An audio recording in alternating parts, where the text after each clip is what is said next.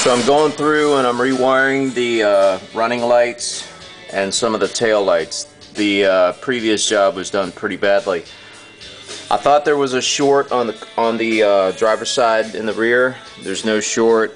The running light was disconnected at the butt joint. Someone did a pretty shabby job. They didn't crimp it right, and it disconnected, and it looked like there was a short. I want to show you something.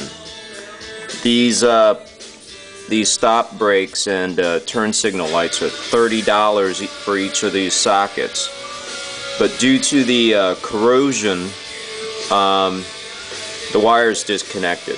The wire has separated inside the module itself. And the way to fix that is to do a jumper cable. And you'll see a jumper right here. It's coming into the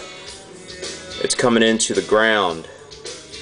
And from the ground, it's jumping and it's drilled right into the socket itself. That's a good way to save about $35. That thing is $35 brand new. Now I went and got new sockets for the running lamps, and I'll show you some of the shrink wrap. You got to put the shrink wrap because that's the only way to keep these keep the integrity of these butt joints. So I'm using a torch.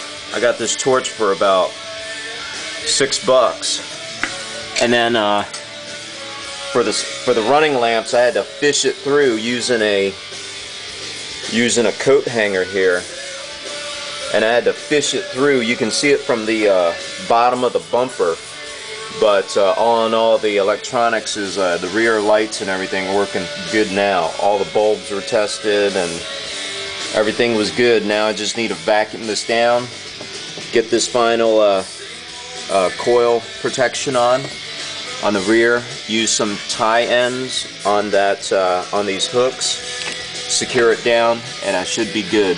I should be done. All right.